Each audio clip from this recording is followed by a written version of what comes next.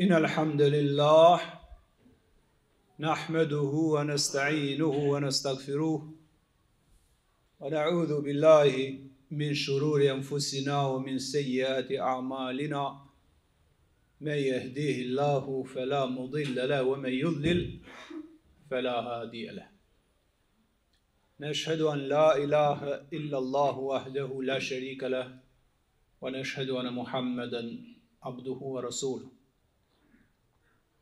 E falenderojmë të madhin Zot, fuqiplot, me falenderimet më të mira dhe të përzemërta që i takojnë atij. E falenderojmë Shëndiosin e madh gjithësisë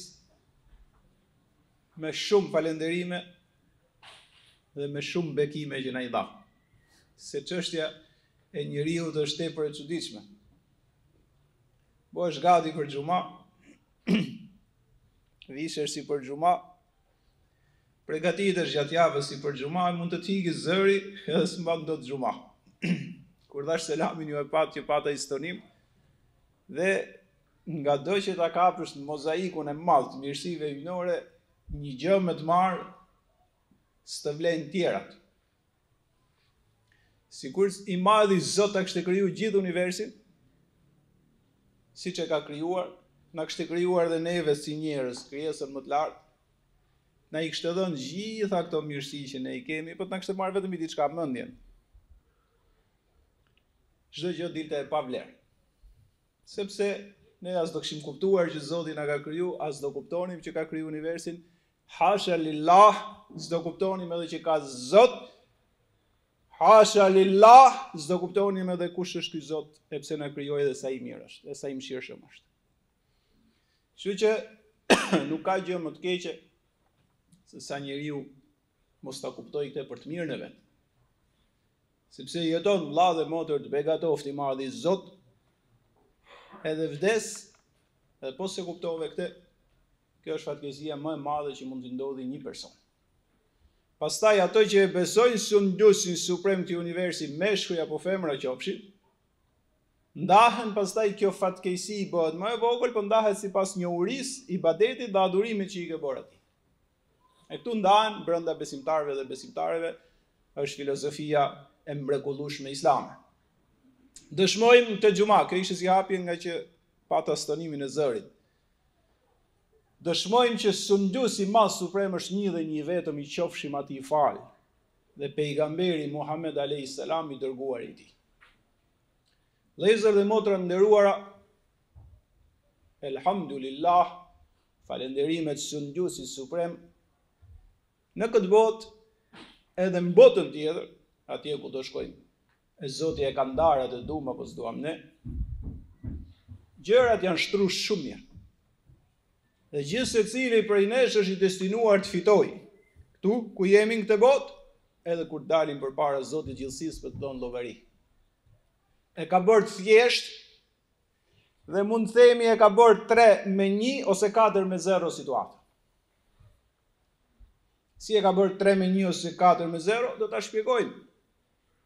3 plus 1 minus. Ose po të shkoj deri në fund sqarimi shko 4-0. Që do thot, vetëm qofse njeriu kthehet në shejtan, e vetëm qofse njeriu kthehet dhe punon si djallë, atëherë e ka humbur këtë botë dhe botën tjetër. Por për njerëzit normal, për njerëzit që bëjnë jetë normale, për njerëzit që janë midis të mirës edhe midis të keqes, siç jemi shumica prej nesh, fitoria pothuajse është e sigurt. Jo për të siguruar, dhe jo për të thënë që shpëtum sot për xhuma dhe mbaroj, se nuk e kemi në dorë, kjo i takon Zotit gjithësisë, po sipas shpjegimeve që na dha ai, neve shpresojmë shumë që në fund, edhe në këtë botë, edhe në botën tjetër, të fitojmë nga mirësit, nga mëshira e pakufishme e Shëndiosit suprem. Këtë do ta shpjegojmë, po jo për të lehtësu, as për ta bërë çështjen më të lehtë se ç'duhet, sa e di pse. Thot profeti Muhammed alayhis salam, një grua shkoi në zjarr, u dënu. Do thoshte i vëlla dhe motër të begatoft i madh i Zot, për çau dënu kjo grua? Sepse thot macën që kishte në kujdesin e saj, kur iku në një udhëtim e lat mbyllur në dhomë, dhe as nuk i la ushqim, as nuk e lat dilte nga dhomat hate nga ushimet që i jep Zoti krijesave të veta. U hidhroi madhi Zot edhe e dënoi.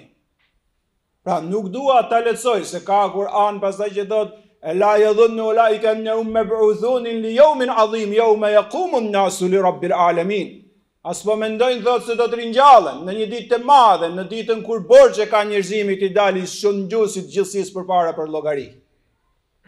Por në sqarimin e përgjithshëm të njerëzve që janë normal ka shumë mundësi me shpëtu.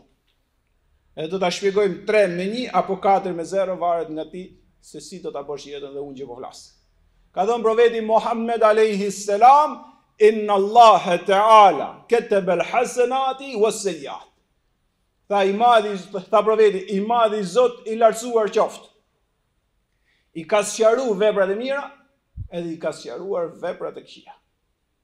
E i bëri kësaj një sqarim të hollë, të qartë dhe të kuptueshëm për çdo kënd, edhe për atë që është klaspar, edhe për atë që është profesor doktor. Thot, sqarimi, dhe fillojmë që në start me mirësi. Ka thënë profeti alayhis salam, tha një person niset dhe don ta bëjë një vepër të mirë. Por se bën dot. Diçka e pengon, koha i kaloi dhe e kishte qëllimin për të bërë një vepër të mirë, por nuk e bëri dot. Ti s'ke bërë kur fare të mirë në fakt. I madhi Zot ka qenë me dashme e gjyku me drejtësi, filani dashme po mirë, po s'bëri, si quhet asgjë. Si shkruhet edhe nuk i regjistrohet asgjë, dhe ajo qëllimi i mirë që ky kishte u zhduk. Jo, ka thënë profeti alayhis salam, kush dëshiron, e bën qëllim, e bën një jetë në shpirt, me e bën një vepër të mirë dhe nuk e bën, i shkruhet e mirë e plot. Kjo do të thotë 1-0. Kjo do të thotë një shans i madh që ti pa shkuar këmbët e tua drejt një vepre të mirë, pa lëviz duart e tua në një vepër të mirë, vetëm me zemrën e pastër dhe të sinqertë se ke pas dëshirë ta bësh një të mirë, i madhi Zoti thotë engjëve, shkruajeni dhe regjistrojeni. Kur gjë s'ke bërë përveç se njetit të sinqert, ka thënë profeti alayhis salam, innamal a'malu binniyat. Ka thënë veprat vlerësohen sipas qëllimit që e ke. Pa të qëllim të mirë, të begaton i madhi Zot, dhe ka thënë profeti e shkruan një të mirë të plot. Kësaj thënë marrë shpërblime dhe sevape pa lëviz nga vendi.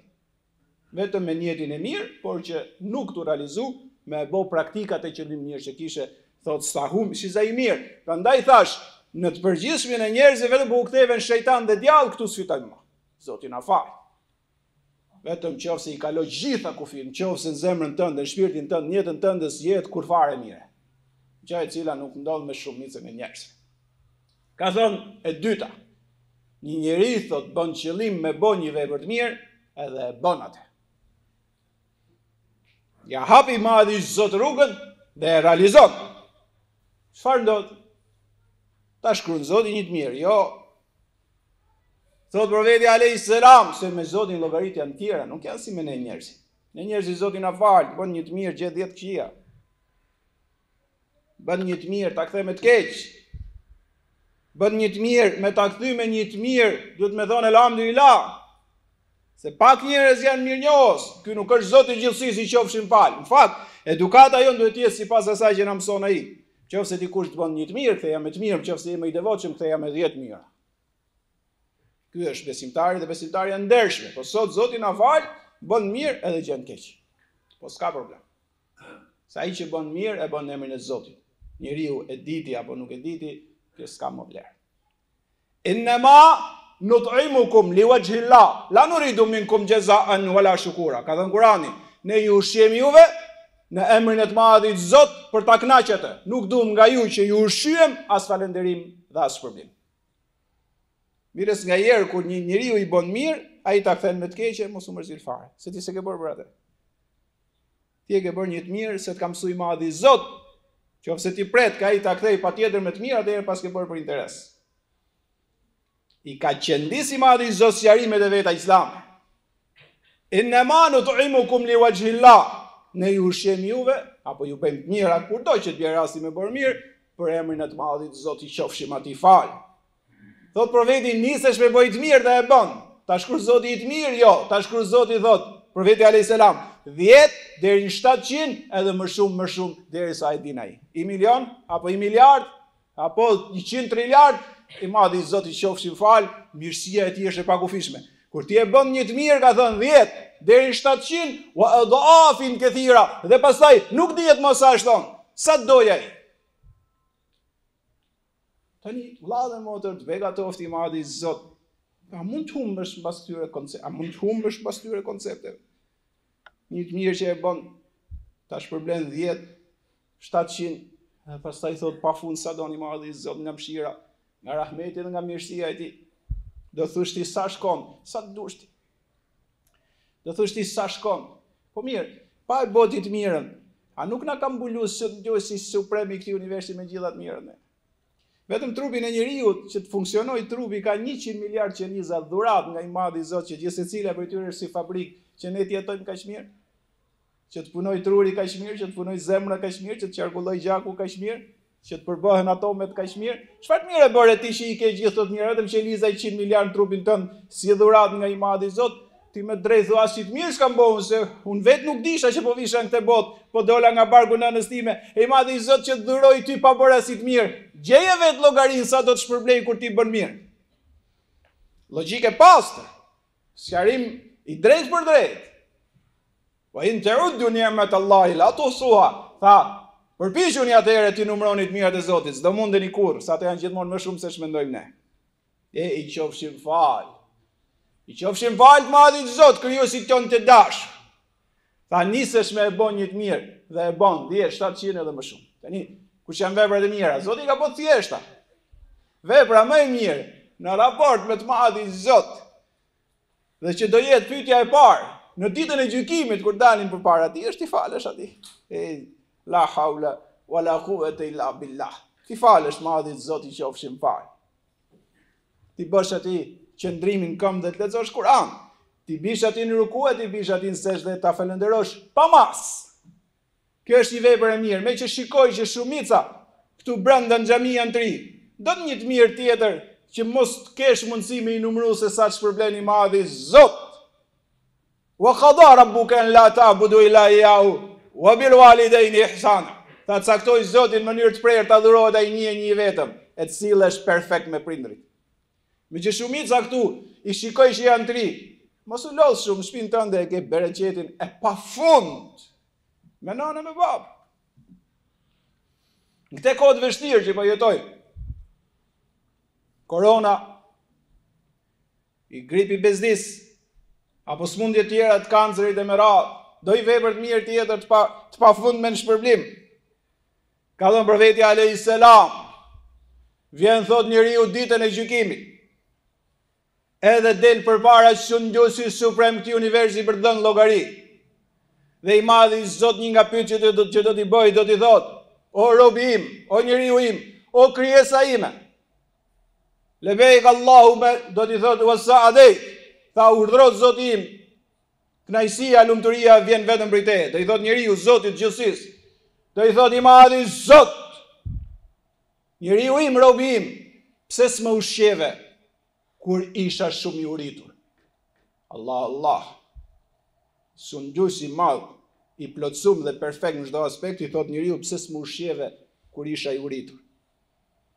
Dhe njeriu kokul dhe i përulur përpara Sundusit suprem, i cili s'des kurrë dhe i thot diçka e bëu, ajo bëhet në çast. Ta i madhi Zot, Sundusi suprem i këtij universi, si mund të jesh ti i uritur edhe si mundem unë të ushqej ty? Thot Zoti i gjithësisë, thot profeti: po, në qoftë se do ta ushqej atë që ishte i varfër, unë do ta jepja shpërblimin sot. Dhe njeriu ul kokën, i madhi i Zotit drejtohet me një pyetje tjetër. Tha: robi im, pse s'më vizitove kur isha i sëmur? Pra kur ishte ushqimi, tha, do ta gjeje shpërblimin tek unë. Kurse e dyta i thot: kur isha i sëmur, pse nuk më vizitove? E njeriu ul kokën më shumë, tha: Shëndosi i madh i gjithësisë, si mund smuresh ti të të vizitoja unë? Tha: në qoftë se do vizitoje në dynja një njeri që ishte i smur, do më gjeje mua aty. Nuk thot mo do ta gjejë shpërblimi, kështu transmetimi i drejtë për drejtë. Tha mua do të më gjejë aty. Dhe i madhi Zot është gjithmonë pranë atij që është i smur. Me mëshirën, me faljen dhe me kujdesin e tij të madh hyjnor. Një nën drita edhe një nën meme, aktualisht ne po marrim te ligjërat, janë në infektiv me koronë. Zoti i shërof sa më shpejt. Lut Zotin për gjithë ato që janë me këtë grip. Zoti t'i shëroj ato sa më shpejt. Po lut Zotin për gjithë smundjet që na shkojnë majtas apo djathtas që na afrohen përpara. Inshallah Zoti na shpëton prej tyre. Amin ya rabbal alamin. Por ajo që është vepër e mirë, sa ati që është me korona, s'duhet me ju afru, edhe ai vetë duhet largohet derisa të shërohet, por ka mundësi t'ja bësh një telefon. Ka mundësi t'ja dërgosh një mesazh për t'i dhënë ngushëllim, edhe për ta qetësu. Sepse sundjuesi i madh i gjastisë thotë pse s'më vizitove, por në këtë kohë vizita nuk duhet bërë se mund sjellë dëm, por vizitë do të thotë një telefon, vizitë do të thotë një mesazh. E inshallah që Zoti ke marrë bekimet mëdha. Pra kjo është ideja, unë përmenda vetëm shpejt këto, që nisesh për ta bënë një të mirë dhe i madhi Zot bekon ty me atë. Këto ishin dy, po ta shikosh, inshallah shumica e njerëzve janë këtu. E treta ka thënë profeti alayhis salam, shkon mendje e bën niyet në zemër për ta bënë një vepër të keqe. Që ka shumë. Pa vepra të këqija për të bërë, ka rrugë sa të dush. Edhe thot, e bën niyet për ta bërë, pastaj nuk e bën. Thot, don ta bësh, felem ya'milha, po nuk e punon. Kthehet. E bën niyet, ka dëshirë, ka pasion shumë të madh, nga herë po i del zemra vendit për ta bërë, truri i rin po aty, po nuk e bën. Për hir të madhit Zot. Ndodh kjo me të gjithë ne. Tani e kishte niyet me bë keq, por u kthy dhe nuk e bëri atë të keq. Or do t'i bëj keq filanit se s'bon. E kam inat, e kam smire, e kam zili. Do t'ja bëj një zullum, do t'ja bëj një mashtrim, do t'ja bëj një intrig, pastaj thu jo s'ka më ta bëj. Pse s'ja bën ti? Për shembull, për dy gjëra, dy mësime të mëdha. Do me boti keq, unë them mos e bën, për dy arsye. Ka 100 milion arsye, unë do të them vetëm dy, se pastaj xhumaja shkon deri në xhuman që vjen. Për dy arsye mos bë keq. Arsye themelore. Arsye të mrekullueshme. Mjalt dhe perlat koncepteve islam. Gjëja parë, mos i bën keq kujt, se nesër do vdesësh dhe s'ka vlerë, vetëm do marrësh dënim. S'ka mundësi një njeri, mashkull apo femër, burr apo grua, djalë apo vajzë, i ri apo e re, që don të bëj keq dhe mendon që i bëj keq dikujt dhe thot, mos se unë do vdes, s'mduhet e keqja ndaj tjetrit. Pse të merrem me tjetrin kur mbarr do shkoj? Pse ti bëj keq tjetrit kur ai vdekshëm, unë i vdekshëm, atëherë kjo botë pas ka lidhje me Zotin, jo ti bësh keq tjetrit, ti je i sigurt që të riqesh. Dhe e dyta, njëri koncept më i bukur se sa tjetri. Yu'izzu liman yasha, po yudhillu liman yasha. Kurani thot, lartëson Zoti atë që don, po shtron atë që don. S'ke gjë ndorti më, mas kësaj. Po ta kishë lexuar këtë nga Kurani, ti thot, filanit, ç'kam për t'i bërë. Ri ulu, se s'ke që bën fare. Unë i pari them, filanit, ja di unë që dhe i bëj, kam sa gjëra më dorë unë që e myta. Unë atë, do e poshtroj. Ja, Kurani s'thot kështu, thot, yu'izzu liman yasha, wa yudhillu liman yasha. Zoti, jo ti, as unë, as kush, se poshtron dhe lartëson një person. I madhi Zot lartëson të mirët dhe poshtron të këqijt. Dhe këtu mbaron. Ti nuk e bën, unë i pari. Nuk guxoj, sepse e di që s'poshtroj dot dhe nuk lartësoj dot asnjë, se këto janë në dorë Zotit gjithësisë. I mjafton njeriu të mençur vetëm këto dyja. E para se do vdesësh, e dyta s'ke gjë në dorë, se i lartëson dhe i përul. I drejton dhe i poshtron vetëm ai që i krijoi sipas veprave që njerëzit i bëjnë. Që do thotë nëse je rrugë të mbar, gjithë bota mund mbledh bëjnë dot gjë. E nëse je në rrugë të shtrembur dhe të keqe, gjithë bota nuk lartësojnë dot. E madhi Zoti qofshin fal, lartëson edhe ai përul. Prandaj nisesh ti me e bën një të keqe dhe nuk e bën. Çfarë ndodh? Ata shkruaj i madhi Zot një të keqe se e kishte në shpirt siç ishte ke e mira. Jo, ky s'është Zoti. I qofshim ati falë. Thot profeti alayhis salam, nisët në bojë të keqe nuk e bën, ja shkruan i madhi Zot vepër të mirë të plot. Allah, kush shkatrohet më mas kësaj? Tani që të shkatrohesh mas tyre që po përmendi vetëm për që është shejtan. Ai di kush shkatrohet mbas saj që po sjarojmë ai që dëgjohet mëngjes dhe ka bërë një libër të madh, një ditar të madh, çfarë zullumesh dhe të këqija do bëj gjatë asaj dite.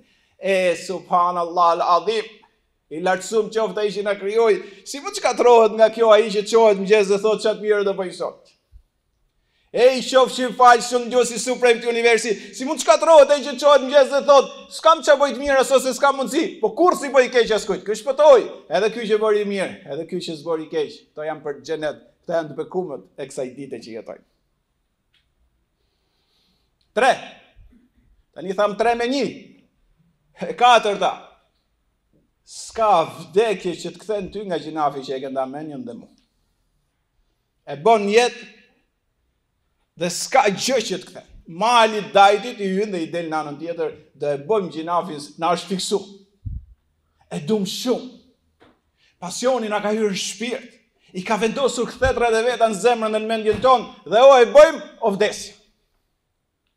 Ndodh me të gjithë, edhe me mu që po vlasë dhe me ju i gjithë të është fiksu, do t'a bosh. Dhe unë po them, kur se bon shkruhet i se va, po edhe kur e bon, është gjinaf, po ka i dobi. Boj edhe shife, çfarë helmi ka brenda. Ku ka njerinë si përbaqen e tokës të këtë bërë një zullum, e mos këtë parë çfarë helmi ka brenda. Se Zoti e ndaloi atë të keqen, jo për atë sa i Zot mbetet, se e di që ka helm brenda. Ti se kupton këtë, edhe unë se kuptoj këtë, derisa ta pim atë helm. E pastaj themi pas ka pas drejt i madhi Zot. Dhe nisët thot ta bëj një të keqe, s'ka gjë që e ndalon dhe e bën. Dhe Zoti ja shkruan 10 deri në 700 deri në 7 milion këqija. Jo si të mirat, po ky pra është Zoti i gjithësisë, ky jo më mëshiruesi i mëshiruesve. Ky është falsi i madh, ky është që na ka mbuluar me të mirat e tij. Thot e bën të keqen, pra nuk ka gjë që e ndalon. Pasioni i ka shluar ktetrat e veta, njeriu është dehur për çastin dhe ta e bëj atë gjinaf se s'ka ku shkon.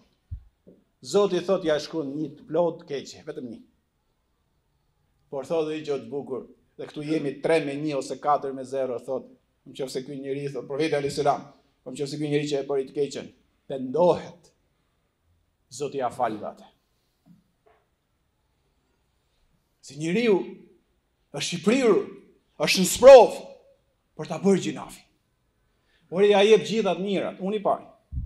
Edhe ju që më dëgjoni vëllezër, motra të nderuara, mos bëjmë si engjëj kot, se s'ka marrë këtu me mashtru njëri, ka marrë me thonë një realitet islam të drejt për drejt. Nuk ka i Kurani, s'është libër ideal, është libër real.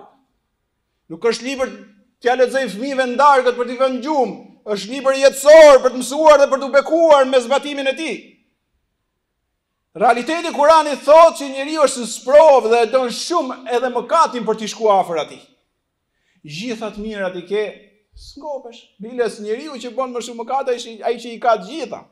Njerëzit që bëjnë më shumë mëkate nuk janë ato që s'kan lek, janë ato që kanë. Se kur i ke, nuk mjaftohesh me halal, fillo hapsyt për haram. Njeriu që ka më shumë, synon më shumë. Se njeriu që s'ka shumë, synon për pak, se thot s'kam fare. Keq të vi, e keq mos me e pas, kur që i ndërtum, Zoti na fal, por zgjidhjet në Islam janë. Çfarë do thotë zgjidhjet në Islam? I ke gjithat mirat, don pak mëkat. Do thushti sot në xhami ç'na gjeti neve brezin e sotëm, që gjeti 7 miliardë. Jo, s'ka lidhje me 7 miliardë e sotëm. Kjo ka ndodhur edhe me një person si për tokë apo me 2. Ti do thush kjo po ndodh me 7 miliardë vetëm aktual në 2020, unë po të themi jo, 2 vetë në sipërfaqen e tokës njëjtën gjë kanë bërë. Ademi dhe Hawaja. Ma nahakuma rabbukuma an tilkuma ash-shajara ila an takuna malakaini aw takuna min al-khalidin. Shejtani i tha Ademi dhe Hawas, a i keni gjithë xhennetin dhe jeni të kënaq? I thanë ato pa mas, gjithat mirat i ka njeriu. Tha atëherë po ju them juve, atë pemë që ja ndaloi Zoti, nuk ja ndaloi për të mirë, si ja tregoi pra helmin e saj. Ja bëri të bukur dhe ja zbukuroi. Tha si ja u ka ndalu, vetë se që mos bëheni të përjetshëm pafund me pushtet absolut. Filloi të i mashtru këto gjëra që i ka qef njeriu, paraja, pushteti, sundimi. Gjitha këto i kanë shpirt njeriu dhe shejtani e dinte me këtë i mashtroi. Ilan takuna malakaini au takuna min al-khalidin. Tha që mos jeni nga elita e lartë e engjëve Xhebrail e Mikail. fuqi e madhe, Zoti do më ulon të vegjël, prandaj ja u ndaloi atë pemë. Sa pemë ka sot rreth nesh, që i madhi i Zot na ka thonë mos e bo se ka helm. Jo, ne na duket mjalt. Kur e han, të bjen si helm. Edhe ti e kupton që i madhi i Zot i qofshin fal ka të drejtë. Edhe pasioni jon e kishte gabim. Qarta këto me gjithë secili. Pra, gjinafi është gjinaf. I vetmi dobi që ka gjinafi është kuptosh ti helmin e asaj dhe të kuptosh që Zoti ka dashur me të udhëzuar për mirë. Dhe Ademi dhe Havaja, jo 7 miliard sot, të begatoft i madhi i Zot, po dy ishin si përfaqe. E kishin xhenetin të gjithin dhe prap kërkun haram, pra atë që ishte ndaluar. Dhe shkun e hëngrën dhe u mashtruan nga shejtani mallkum. Kjo është e katërta pikë që po flasim, do ta bëj këtë gjinaf, s'mdalon dot askush. Dhe siç e bëjmë ne sot, e bëri dhe Ademi dhe Havaja, dhe i hiku gjithë bekimi dhe hapan helmin. Ishin me nuri, hiku nuri. Ishin me krenari, i ra krenaria. Por, i bëri dobi për diçka tjetër. Kur njeriu bën gjinaf, se çfarë të bën kur je një lloj njeriu me stabilitet, ngjan vetja sikur je më i mirë se të tjerët. Kur bën gjinaf, thuaj që e ka më keq se sa të tjerët. Pra i ka gjinafi, siç kanë përmend dietarët, ka i dietar ka thënë 30 dobit e të keqes gjinafit. Hajde gjej. 30 dobit e të keqes gjinafit. Pra kur bën një gjinaf, ke marrë mëkatin, por ka mundësi të përfitosh 30 mendime të vëra për atë. Dhe një nga ato është që kur je mirë me besim dhe me iman, të ka stabilizuar i madhi i Zot me vepra, fillon në mbletëson të tjerët. Kur bën gjinaf, thu që e ka më keq se sa të tjerët. Dhe Ademi dhe Havaja, sa ishin në xhenet, ja kishte thënë i madhi i Zot gjitha të mirat, atëherë filluan dhe thanë ne jemi dikush që i kemi këto. Nuk thanë i kemi 100% nga i madhi i Zot dhe Zot shkojmë ke pema ndalume. Mas i bon gjinafin, mas i bon mëkatin, mas i ra pesha që e madhe që kishin, mas i hikun nuri që ato kishin, i madhe i Zot e thret Ademi në audiencën e tij hinore. Dhe i qante me dënes, tha o Adem mos qaj, se përfitimi parë që patë, mbas i bëre mëkatin, kur të thirrja herët e tjera në audiencën time hinore, vije si një mbret tek mbreti i madh. Kurse tani po vjen ashtu siç duhet, si robi i përulur, ke sundus i madh suprem. Kjo ishte urtësia e gjinafit. Tha i madhi i Zot Ademi dhe tani e mbyllim, dash 3-1, dash 4-0, si të dushte Hutbe të begatoft i madhi i Zot. Tha Ademi i madhi i Zot qofsha fal. Unë dhe bashkëshortja ime jemi pendu shumë, na mëson rrugë, sepse po e vuajmë shumë. I tha Zoti, çfarë po vuni? Tha po e vuajmë shumë se ishim afër teje, jemi largu shumë. Kjo është një nga më të këqijat që ka gjinafi, që je mirë me Zotin, bën gjinafe largohesh prej tij. Tha i madhi i Zot, pash madhështinë tënde, na gjet rrugën, si ta kemi mirë prapë me ty, si ta afrohemi këty, shumë na ka largu ky gjinaf. Tha Zoti, thuani, Rabbena, dhalemna anfusena. Thuni, tha i madhi i Zot Ademi dhe Havas, Zot, bëm pa drejtësi të madhe që bëm gjinaf ndaj teje. Qofse nuk na fal dhe nuk na mëshiron, ne kemi humbur si njerëz. Dhe ato e thanë, Zot kemi bërë shumë pa drejtësi dhe ne e themi sot në këtë xhumë, Zot kemi bërë shumë pa drejtësi. Qofse ti të qofshim fal, nuk na fal neve dhe nuk na mëshiron, ne jemi shkatruar si njerëz. Amin. Këtë e tha dhe Ademi dhe Havaja. E Zoti i fali dhe i ktheu prap afër madhështisë tij. Qofse neve mbas kësaj xhumaje gjatë faljes që do bëjmë, kërkojmë falje dhe pendohemi, e mbyllim xhuman e sot me 4 pozitive, 0 e keqja. Kurse nëse nuk pendohemi, jemi 3 pastaj me 1. Po inshallah kush bën mirë dhe shpërblehet shumë 10 deri 700 fish, do ta kalojë të keqen, e inshallah kur bëhet llogaria e madhe, më shumë do jemi të mirë se sa kemi bërë keq, edhe Zoti do të na çojë xhenet. Amin ya rabbal alamin. أقول ما تستمعون واستغفر الله لي ولكم ولسائر المسلمين. الآن أحسن الكلام وأبلغ النظام كلام الله الملك العزيز العلام. Falënderimet pa numër da për ty i madhi, Zot të qofshim fal, qofse Zot na kishte udhëzuar në të Islam të bukur dhe të moralshëm, do kishim qenë të humbur. I madhi Zot na i fal gjitha gjinafet e jetës tonë. I madhi Zot kemi bërë padrejtësi të mëdha, qofse nuk na fal, nuk na mëshiron, ne do të jemi prej shkatruarve. I madhi Zot fali, mëshiroj, begatoj, lartësoj baballarët edhe nënat tona. I madhi Zot, kush ka ndru jetë, ndriçoja shpirtin edhe çoje në xhenet I madhi Zot. Lutemi tash si moj, bëjt moral që më fali dhe më shiroj të rinjt edhe të reja tona. I madhi Zot largoj të rinjt edhe të rejat nga bota e veseve, për botën e virtytit, nga bota e ignorancës në botën e diturisë. I madhi Zot në I bo fëmijët tanë hafiz Kuranit famlar, shkencëtar, dietar të mëdhej dhe ruaj nga çdo e keqe. I madhi Zot na mundsot të vdesim si musliman me fjalën La ilaha illallah. O Zot na jep xhenetin e firdausin, na ruaj nga zjarri I tmerrshëm I xhenemit. Qofse I madhi Zot jemi në xhenet, na mundsot të shikojmë bukurinë, lartësinë dhe madhështinë tënde. Ti je më I bukuri, më I larti, më I madhi të qofshim fal. I madhi Zot, kush është I smur për ne shëroje sa më shpejt, dhe kush është me shëndet, kur mos paf se mundi. Amin, ya Rabbel Alamin. Ibadallah, inna Allah yamuru bil adli wal ihsani wa ita'i dhil qurba wa yanha 'anil fahsha'i wal munkari wal baghi ya'idukum la'allakum tadhakkarun. Aqimus salah.